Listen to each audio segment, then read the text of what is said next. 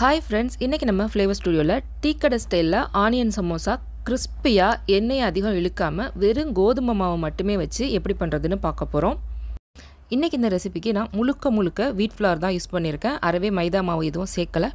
இந்த சமோசா நான் சொல்ற மெத்தட்ல பண்ணீங்கன்னா அதிகமா எண்ணெயும் குடிக்காது. அதே மாதிரி மைதாவுல செஞ்சது மாதிரி நல்ல ஒரு கிறிஸ்பினஸோட இருக்கும்.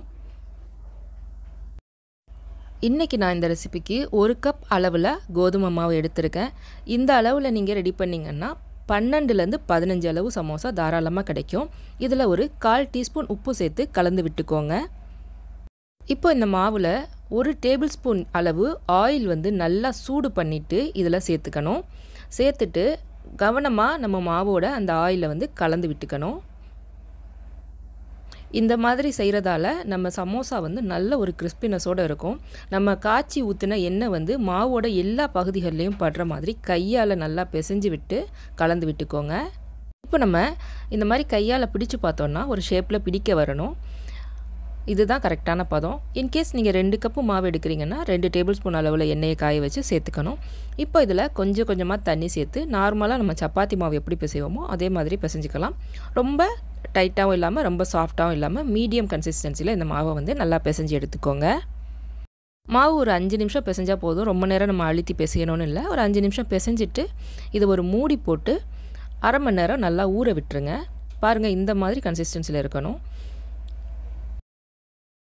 அரை மணி நேரம் ஊற வச்சதுக்கு அப்புறமா எடுத்துகிட்டு நம்ம லைட்டாக ஒரு வாட்டி ஒரு நிமிஷம் பிசைஞ்சு விட்டுக்கலாம். பிசைஞ்சு விட்டுட்டு இந்த மாதிரி நீல வாக்கில் ரோலாக உருட்டிட்டு நம்மளுக்கு ஒரு 4 உருண்டைகளாக இதை பிரித்து எடுத்துக்கணும். நார்மலாக நம்ம சப்பாத்திக்கு என்ன சைஸ் உருண்டைகள் எடுப்போமோ அதே அளவில் நீங்கள் சின்ன உருண்டைகளாக ரெடி பண்ணி எடுத்துக்கோங்க. உங்களுக்கு சப்பாத்தி தேய்க்கிறதுக்கு நல்ல பெரிய இடம் இருந்தது அப்படின்னா நீங்கள் பெரிய உருண்டைகளாக கூட உருட்டி எடுத்துக்கலாம், பிரச்சனை இல்லை. நான் இந்த சப்பாத்தி கட்டையில் தேய்க்கிறதுக்கு தேவையான சைஸில் இதை இப்போது உருட்டி எடுத்துக்க போகிறேன். இந்த மாதிரி உள்பக்கமாக மடித்து விட்டு நல்ல ஒரு ஸ்மூத்தான பாலாக நீங்கள் உருட்டி எடுத்துக்கணும்.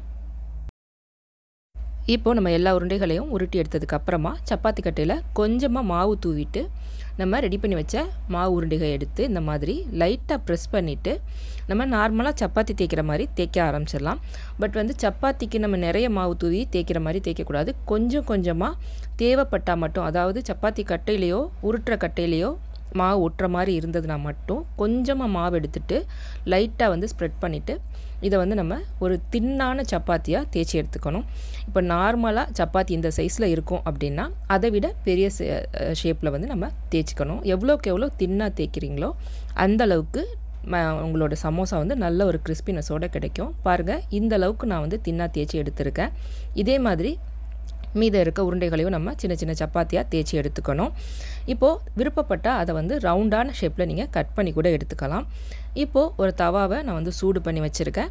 மிதமான தீயிலே இருக்கட்டும். அதில் நம்ம தேய்ச்சி எடுத்த சப்பாத்திகளை ஒரு சைடில் 30 to 40 செகண்ட்ஸ் மட்டும் வேகிற மாதிரி போட்டு 2 பக்கமும் திருப்பி போட்டு எடுத்துக்கணும். ரொம்ப நேரம் வேகணும்னு இல்லை. ஜஸ்ட்டு இந்த மாதிரி அந்த சின்ன பபுள்ஸ் ஃபார்ம் ஆகுது பாருங்களேன் மாவில், அந்த அளவுக்கு நம்ம வேக விட்டு எடுத்தால் போதும். இதுதான் நம்ம சமோசாவுக்கு நல்ல ஒரு எக்ஸ்ட்ராவான கிறிஸ்பினஸ் தரும். இந்த ஸ்டெப்பும் ரொம்ப முக்கியம். பார்த்திங்கன்னா தெரியும், திருப்பி போடும்போது சின்ன பபுள்ஸ் ஃபார்ம் ஆகிருக்கு இல்லையா. ஸோ இப்போ நான் எல்லாம் ரெடி பண்ணிட்டேன். இதை நமக்கு தேவையான சமோசா சைஸில் நம்ம இதை கட் பண்ணி எடுத்துக்கணும். இப்போ பாருங்கள், இப்போ பார்த்திங்கன்னா தெரியும், டிரான்ஸ்பரண்ட்டாக இருக்கும். நம்ம கையை அப்படியே அந்த சப்பாத்தி மாவுக்கு கீழே தெரியும். அந்தளவுக்கு தின்னாக நீங்கள் தேய்ச்சா மட்டும்தான் நல்ல ஒரு மொறுமொறுப்பான சமோசா கிடைக்கும். இப்போ இதை நான் 3 பார்ட்ஸாக கட் பண்ணி எடுத்துக்க போகிறேன். ஓரத்தில் எக்ஸஸாக உள்ள ரவுண்ட் ஷேப்பாக உள்ளதை மட்டும் கட் பண்ணிக்க போகிறேன். ஃபுல்லாக அதிகமாக கட் பண்ணலை. பார்த்திங்கன்னா தெரியும், ரொம்ப சின்ன அளவில் மட்டும் கட் பண்ணி எடுக்கிறேன். ஒரு சப்பாத்தியில் நம்ம 3 பகுதியாக வெட்டி எடுத்துக்க முடியும். இந்த மாதிரி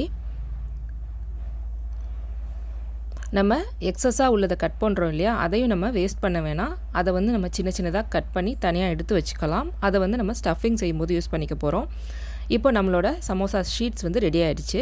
இதை நீங்கள் உடனே யூஸ் பண்ணுறதுனாலும் பண்ணலாம். அப்படி இல்லைன்னா ஒரு நல்ல ஒரு ஜிப்லாக் பேக்கில் அல்லது ஏர்டைட் கண்டெய்னரில் வச்சு ஃப்ரீசரில் வச்சுட்டு அப் டு 6 months வரைக்கும் கூட நீங்கள் யூஸ் பண்ணலாம். தேவைப்படும் போது எடுத்து டீஃப்ராஸ்ட் பண்ணிவிட்டு நீங்கள் யூஸ் பண்ணிக்க முடியும்.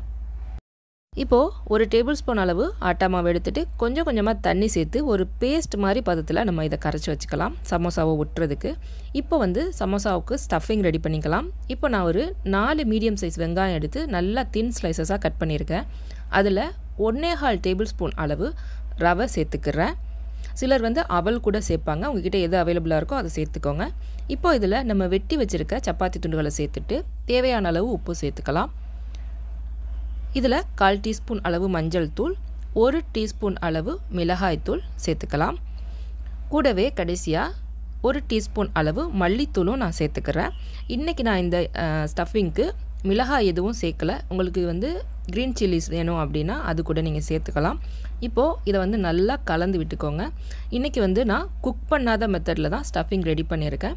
குக் பண்ணுற மெத்தட் வேணும்னா அது வந்து நான் தனியாக அப்லோட் பண்ணுறேன். இப்போ இதை வந்து நல்லா கலந்து விட்டுட்டு நம்ம சமோசாஸ் வந்து மடிக்க ஆரம்பிச்சிடலாம். கருவேப்பிலை கொத்தமல்லி வேணும்னா கூட நீங்கள் சின்ன சின்னதாக கட் பண்ணி சேர்த்துக்கலாம். இதில் நான் வந்து ஜஸ்ட் வெங்காயம் மட்டும் ப்ளெயினாக தான் பண்ண போகிறேன், ரோட்டு கடைகளில் பண்ணுற மாதிரியான ஸ்டைலில். இப்போது நான் மடிக்கிறத கவனமாக வீடியோ பாருங்கள். ஒரு கார்னர்லேருந்து இன்னொரு கார்னருக்கு இந்த மாதிரி மடித்து பிடிச்சிட்டு ஆப்போசிட் சைடில் நம்ம சுற்றினோம் அப்படின்னா இந்த மாதிரி ஒரு கோன் ஷேப் நம்மளுக்கு கிடைக்கும். திரும்ப நான் பண்ணுறதை பாருங்கள். இந்த மாதிரி ஒரு ஓரத்துலேருந்து ஆப்போசிட்டுக்கு மடிச்சுட்டு இந்த பக்கம் ரோல் பண்ணோன்னா ஒரு கோன் ஷேப்பில் நம்மளுக்கு கிடைக்கும். இப்போ நம்ம ஒரு மடி மடிச்சுட்டு 2வது மடி மடிக்கிறதுக்கு முன்னால் அந்த கார்னரில் நம்ம ரெடி பண்ணி வச்ச மைதா மாவு பசையை வந்து தடவிடலாம். தடவிட்டு இந்த மாதிரி கையால் பிடிச்சிட்டு ஸ்டஃபிங்ஸ் வந்து எவ்வளோ வேணுமோ அந்தளவுக்கு நல்லா ஃபில் பண்ணிக்கோங்க. நல்லா டைட்டாக ஃபில் பண்ணிக்கோங்க, ரொம்ப ஓவர் ஃபில் பண்ணிட வேண்டாம். நல்லா ஸ்டஃபிங்கை வந்து உள்ளே தள்ளி விட்டுட்டு இதை வந்து டைட்டாக மடித்து இந்த மாதிரி நம்ம வந்து பேலன்ஸ் இருக்கிறத வந்து மாவு தடவி நம்ம ஒட்டிக்கணும்.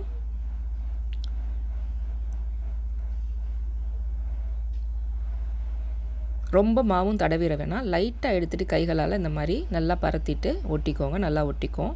இன்கேஸ் நம்ம மடிக்கும்போது ஓரங்களில் கொஞ்சம் ஓப்பனாக இந்த மாதிரி இருந்ததுன்னா ஒரி பண்ணிக்க வேணாம். அது வழியாக வந்து ஸ்டஃபிங் வந்து வெளியில் வராது.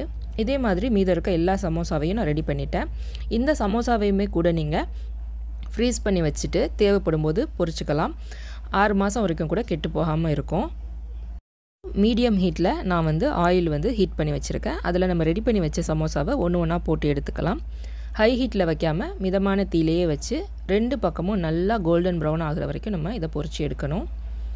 நீங்கள் வந்து ஆயில் நல்லா சூடாக முன்னால் சமோசாவை சேர்த்திங்கன்னா எண்ணெய் குடிக்க ஆரம்பிச்சிடும். ஸோ வந்து ஆயில் நல்லா சூடானதுக்கப்புறம் சமோசாவை எண்ணெயில் சேர்த்துக்கோங்க. நல்லா பபிள்ஸ் எல்லாம் ரெடியூஸ் ஆகி இந்த மாதிரி வந்து வரும்போது சமோசா நல்லா வெந்துருச்சுன்னு அர்த்தம். நம்ம வந்து எண்ணெயை வடிச்சிட்டு எடுத்து ஒரு டிஷ்யூ பேப்பரில் வச்சிடலாம். அவ்வளோதான், நல்லா கிறிஸ்பியான ஒரு கோதுமை மாவு சமோசா ரெடி ஆகிடுச்சு. இது வந்து நீங்களே சொல்லாத வரைக்கும் யாருமே வந்து இது கோதுமையில் செஞ்சது நம்ப மாட்டாங்க. அந்த அளவுக்கு கிறிஸ்பியாக ரொம்ப டேஸ்ட்டாக இருக்கும்.